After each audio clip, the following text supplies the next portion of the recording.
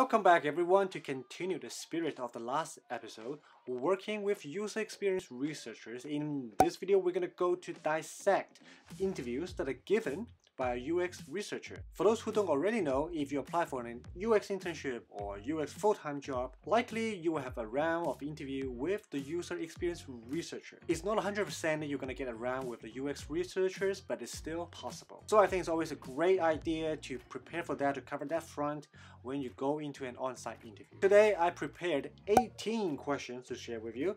Some of those questions are actually I got asked by a UX researcher. Some of them are the ones that I asked the UX researchers when I interviewed them. The rest are the ones that I think are worth covering or knowing, since you know I've been working in Silicon Valley for quite a few years. So now let's grab your favorite drink and let's get into it, yo. Good morning everyone, my name is Justin. I'm a designer working in Silicon Valley. Let's just get right to the question. I'll walk through them one by one and I will give you tips and hints how you can approach them along the way. So, very first question that is very likely you're gonna get is that, what is your past experience working with a user researcher? It's a really classic one. It's probably one of the first two questions that you will get. I definitely have got asked this before, especially at Fitbit for my first full-time UX job. And you just walk through how you work with them, like what interaction is like, what the frequency is like. It's not too complicated. Alright, second question. What type of data do you collect? Specifically, this is about what type of data that you will collect when you do user research or when you work with a user researcher.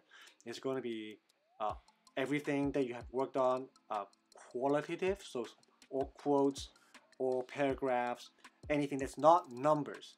Or on the other side, right, is it all about quantitative data, analytics, metrics, specific number, improved by 12%, decreased by 10%, the speed is up by 20%, so less is 20 seconds faster to check out. What type of data do you collect? And of course, ideally, you should have both. So, next question, number 3, can you walk me through an example of using user research data to inform design decisions? This is also a classic one that you can get asked, or if you don't, it's great to know, because user researchers work with UX designers to provide them insights, finding, recommendations. So what do you take from them? Just give them an example. Maybe they did an early round of discovery research and found out people really oppose seeing red color in food delivery app. Then don't use red. Or there's some accessibility issues, people with visual impairment couldn't really use the app at this particular screen. So that informs your design decision. You will design it accordingly to help address those issues, those findings, those insights that the UXRs have discovered. Should be pretty straightforward as well. Number 4, what is the most interesting research you have got involved in? This is quite personal, depending on the type of research that you worked on, the topic, people you got involved with, maybe you have some really surprising finding, something that you can think about and reflect on. Number 5, what's the most challenging research that you've worked on? So number 4 and number 5, they could be the same question, depends on how you take a look at it. Maybe the most challenging research that you have worked on is the most interesting one. Maybe the most interesting one is the most challenging one you have worked on. So think about those two questions together, you might have some findings. So for the challenging one specifically, it might be the timeline is really short, so it's challenging, time constraint. What are the constraints that you can get from user research? Maybe you have 5 different users for testing. They all say different things about the design, the concept. In terms of feedback. So which one will you take? How do you interpret the data, the findings, their words, their quotes? So that could be something. Okay, number 6, what kind of research did you work on before? So this is similar to the first question. What is your experience, past experience with a researcher? So what kind of research have you done before? You should know there are 2 types. I'm not going to spoil it too much. I've made a video about it. Link in the corner and description down below. I've talked about 2 types of research, and they're actually just 2 types of research. It could branch out even further, but high level, those are the 2 types. You can further break down into subcategories. But number 7, how do you form a hypothesis of a design concept and validate it? This is not just design related, but also pretty UX research heavy. Because every time you design, you come with some assumptions, hypotheses. User research should help address those, to help you uncover the findings, to validates to see if your hypothesis, your assumptions are correct. So just walk them through a project I thought this is what user's mental model will be, for example, and then when we go to user testing, they think in a completely different way. That's how you validate it. And number 8, how did you collaborate with UXRs at different stages in a product development cycle? So this one is a little bit different because this is more process driven. First, you have to understand what a product development cycle is, what are the phases that has to go through, and where would the UXR go in, or when will you work with UXR in this cycle. So something to look up, something to learn. I'm not gonna go over too much detail into it. Maybe I'll have a separate video on it. Number 9, when do you need user research in your design process? So this is different from the product development cycle. This is purely about design process. Well, of course, research in front, ideation, brainstorming, wireframing, prototyping, testing. Which stage will you loop them in to say, hey, I have a question.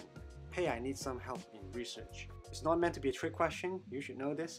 So you can think about some benefits of looping them in at different stages. So if there's a benefit, you can always do that. Number 10, can you tell me a challenging project that you worked on in the past and how do you work with UXR to resolve it? So maybe you run into a challenge. This is extremely hard to design, extremely hard to conduct user research, or maybe just extremely hard to design because there's so much unknown.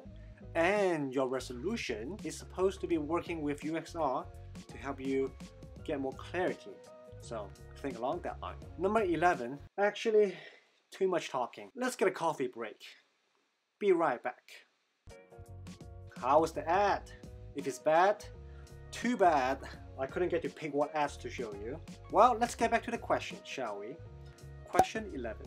Imagine you are the UXR and I am the designer. We are trying to design the next generation, next iteration of Apple Pay. Walk me through how we can work together. I've got asked this before, but I put a spin to this question. I think it's a good question because it forces you to switch the role. So it becomes you are the researcher, I'm the designer. So if you can work with me, you can answer all the questions, you can ask the right questions, and walk me through the process, how we can collaborate. That kind of saying that if I would hire you, I know how to work with you. Number 12, what is your ideal collaboration between UXR and design? This is more about in the ideal state, everything goes right. What do you expect from UXR? So designers should know. So my quick 2 cents take on this is, that's something that I talked about in my interviews. I will get involved in the research, work with the research doc, draft research questions, build prototype, work with researchers, but not do the research myself. I had that realization because I have done like 6 research on my own because we are short-staffed in user researchers. So if you were there, you will feel me, you will know what the ideal collaboration is like, when to loop them in, what I can ask, what I want to ask, what kind of finding, presentation, what kind of insights deck that I should be expecting from them. Should be straightforward. Number 13, have you done user research yourself? So you should have at least done 1 or 2, maybe in school, maybe when you're switching career in bootcamp or your individual project, you should have done some research. So just walk through, what did you do? Did you do a survey? Did you do interview? Did you do a one-way mirror usability testing session with a camera on the top, like how I mentioned in the other video? Is it a longitudinal study? Is it a really informal chat interview, but you have talked to 100 people? What is that? Just talk about it. Number 14, how many people are on your team? And likely it's going to follow up with, how often do you interact with researchers? The first question is more like a setup that leads to the follow-up, because if you talk about your team and you never mention you work with user researchers, then they might not ask this question. They might ask you, what research you have done by yourself before. It's basically trying to ask you in a less biased format. So this should be pretty straightforward. Like how often? This is like frequency. Is it like every day, every other day? Or you can answer from the perspective of a product's cycle. Depends on the project. If it's a long or short one, whether we need finding or not. Yeah, easy. 15. When was the last time that you worked with a UX researcher? So this basically just walk me through the last project that you did. So the good thing is, because it's the last project, your memory tends to be fresh, so you can elaborate more details on. And if the last project that you work with a researcher is not really robust or solid or not a lot of interaction, maybe pick another one that has more of a story to tell. Question number 16. how did user research help your design process? They will have follow-up, tend to have a follow-up, asking more details, probing you. Do you have an example? So this is similar to some of the other questions, but this comes in a two-part because the first one might be a little bit more high level. It helps validate assumptions, it helps looking at hypotheses, it helps catch early mistakes, early usability issues. How I will approach it is, when I got asked the first question, I will ask high level, give a high level answer, like validate assumptions, and then I would dive straight to giving an example of how I work with researchers in the past. That helps me design, because if I know they're gonna ask that, save them time, save me time. At the same time, I'm taking it more proactively. Like, I want to provide an example to this question, a more concrete example to this abstract question, rather than you asking me. So it's number 17. Have you ever done any research that you don't think is worth doing? This is a really interesting one because it asks you two things. One is really make you think whether the research you have done itself, like the question you're asking, are valid. Maybe they don't even need research. Or maybe you don't think research will help this situation. Maybe design should just make a call. One example is, should you do research by removing floppy disk for a Macintosh? Yes? No? So something to think about. And then follow-up is like, why? And why did it happen anyways? So this just asks you walk through what happened in the past, like why you don't think it's worth doing the research. It's not making stuff up, you just have your own rationale. Your rationale could be right, could be wrong, but you should have a take on, I think this should not have happened, or this should have happened in a different way. And it had happened because we did not do enough thinking in it. We did not draft the questions correctly. We did not really sync with other stakeholders, products, eng, marketing, to get green light on this one. There are many reasons that it still happened, but it shouldn't. This is more a question about learning from your failure. It's not really poking into things that you have done wrong. Because anything wrong that you did is a chance to learn, to iterate yourself, right? So this is the question for that. Number 18. If you only have one day with researchers to seek some quick validation, feedback, usability testing of the design concept, what will you do? Basically giving you time constraint and how you approach user research with researchers. How do you collaborate with them given this constraint? So my tips, my hint is think about MVP research. MVP means minimal viable product, so the really basic, bare-bones, fundamental version of something. So since you have only one day, that means you can only do so much. But you still have to do it. It's not like you have only one day, you don't do the research. You still do it. So what is the minimum viable version of the research? Maybe instead of asking 100 questions, you ask the 10 most crucial ones. Or maybe from 10 to 5, 5 to 2. Maybe instead of 10 participants, 3 participants, 5 participants. So think about it along the line so you can answer that more cohesively. Those are all my 18 UXR questions, and of course there's always a way to expand the list. And in fact, I have expanded more than 18 questions in my worksheet. So if you want a copy of that, you know the drill, leave a comment down below, send me an email, and very soon you're gonna get a copy attached to your email with these beautifully laid out, really useful, really helpful user research questions. Realistically, there's no way you're gonna get all 18 questions in a 45-minute session with a user researcher. There will be probably 3 to 5, factoring how long it would take you to elaborate on each one. But still, I recommend knowing how to answer all of them to stay well prepared. To me, I think the best way to prepare for this is to actually work with a user researcher. So that leads to my next list of recommendations. If you're already working with a user researcher at work, wonderful. All those 18 questions should be pretty straightforward to you. If you're at school, get yourself to do some individual research to understand how user experience research works. Or you can join a research group in your university and work with researchers there. If you're switching careers or freelancing, you can still do some research on your own.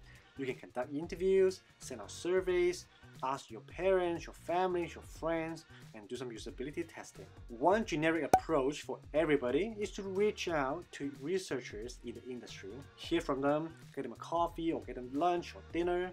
They will be more than happy to answer your questions. So what should I ask them? You can literally flip the questions in the worksheet that I just showed you and ask them the same thing. So for example, instead of asking, how did you work with user researchers? If you flip them, it will be, hey, I'm curious, so how do you actually interact with UX designers when you're at work? How often do you work with them? What is that interactions like? And then, bam, you get your answer right there. Another way to get a general understanding and get some ground cover is to watch my previous video about how UX designers collaborate with UX researchers. Those 18 questions and these prep tips should be enough for you to work on to prepare for your next internship or full-time job interviews. Other than UX researchers, another counterpart you will work closely with is a product manager. So what are they? What do they do? What questions they might ask you in an on-site interview? I have actually used my best design thinking and craftsmanship skills to capture those in these videos for you. Check them out right there. Like and subscribe to support the channel. Keep designing a better future. I'll see you on the next video. Cheers!